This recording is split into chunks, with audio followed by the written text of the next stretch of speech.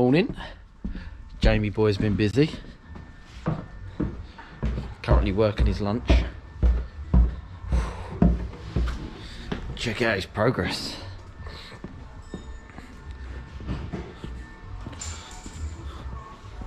Ooh. Here you go, my friend. Oh, thank you. One coil.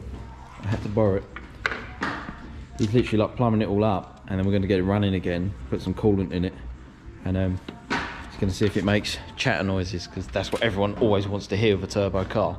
Well, it is around here anyway. Oh yeah. It's alive. Go on, make choo-choo noises. Oh mate, that was well disappointing. What have you done? It's got no coolant temp sensor. And it's not mapped.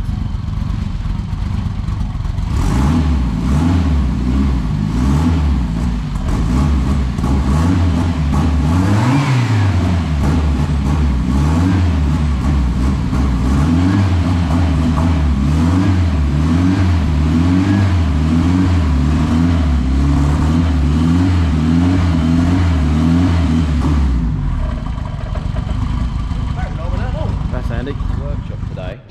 And Jamie has been busy. Check this out. Oh yeah. Finished his exhaust.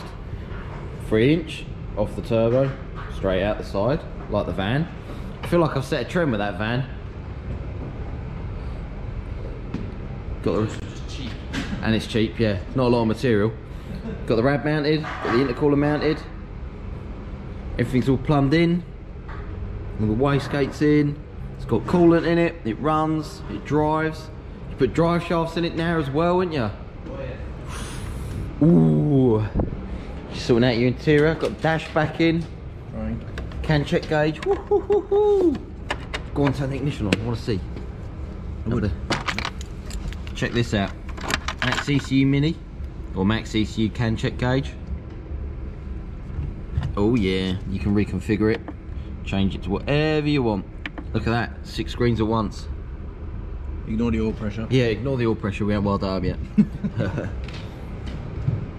Both seats in, got the harnesses in, one harness. Yeah, don't ask. And today, all being well, we're gonna map it. Although it probably won't take too much power, because, tell him Jamie, why won't it take too much power? Because it's got a standard 1.8 clutch in it. So on the hurry up, when he was trying to put the engine and box in the hole, the only clutch and flywheel combo he had sitting around was just a 1.8 petrol out of my van. Yeah, a 1.8 Transit Connect petrol flywheel and clutch kit. So he just threw all that in just so he could, you know, get it in and get it driving. Because you didn't really realise it was going to come together this quick, did you? No,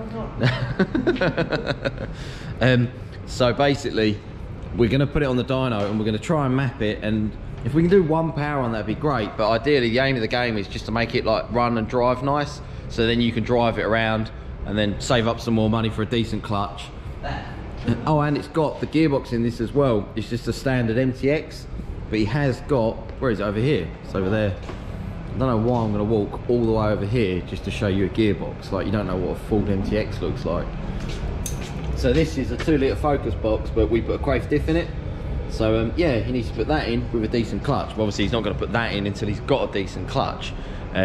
So yeah, that's the aim of the game today. We've got a few bits to do down here. I've got to do brakes all around on that. I've got to get this through its MOT. Jamie's got to do some more bits on this and just general tidy it up, mount the number plate and stuff like that. And then yeah, we should be good to go down the farm, fire up the dyno for the first time in 2021. Yeah. I haven't actually used it this year. Hope it still works. Oh, we might need to tidy up the unit a bit. There's crap everywhere. Super. Right, let's crack on.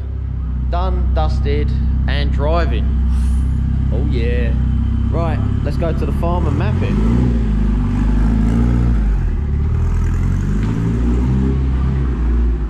It's such a cool car. Can't wait. So, we are down the farm, and as you can see, the sun is out and I can't see a thing. Jamie's got his Fiesta down here, obviously. Just need to have a tidy up, because obviously... Oh, you haven't seen upstairs, have you? Let me show you the man cave. Let me go up here.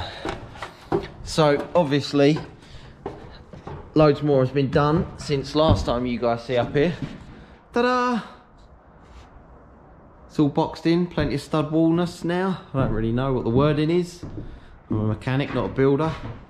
This is all the reclaimed wood that come off of that roof that Ollie stripped. So yeah, just need to get some more wood for the roof. Balled it all over. I need to get a door for there. It's alright, it's gonna be a man cave, isn't it? These extractor fans will go down there in the floor somewhere to draw out the dyno cell when that's done. And then I'm gonna do some boxing in over there just to let fresh air in. So yeah, need to have a bit of a sort out because obviously it's a right old mess. Gingy Scooby's still here. Just need to have a bit of a sweep up and a tidy up really. Just to move around, get the car off the dyno because I haven't used it this year yet. And then we'll get Jamie's Fiesta on and see what he does.